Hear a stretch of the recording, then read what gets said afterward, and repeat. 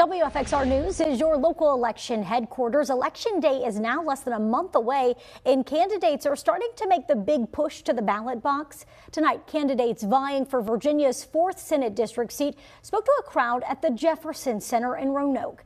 WFXR's Amari Williams was at that forum tonight. She joins us now live with a look at what was said this evening. Amari, good evening.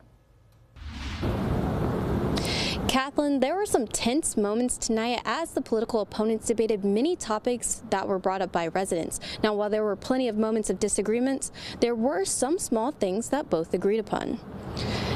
Both Republican David Suetterlein and Democrat Trish Boyd agreed lawmakers need to decriminalize marijuana, eliminate the car tax, and reevaluate income tax rates. They also agreed on the transgender policy in Roanoke, requiring parents' involvement in changing their child's name. Some of the more tense moments came when talking about transgender athletes, gun laws, and abortion.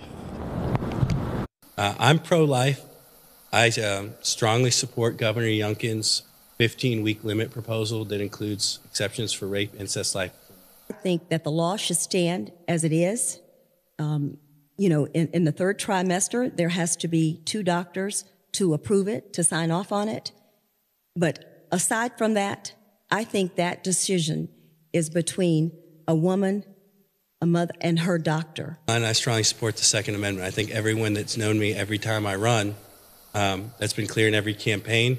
My opponents have had a different view. That's their right. But I think the Second Amendment provides a right, an individual right to self-protection. I have no quorums with that. I have no issues with that at all. That is their Second Amendment right to own a gun. The only thing that I have advocated for and campaigned on is common sense gun safety. Like I said, my own In their closing arguments, Trish Boyd said she's the one for the job because she has experience as a small business owner and as a member of Roanoke City Council. Suetterlein notes his work already in the Senate, adding that he is the only one to receive endorsements. He's been endorsed by Clean Virginia, the Realtors Association, and the Farm Bureau.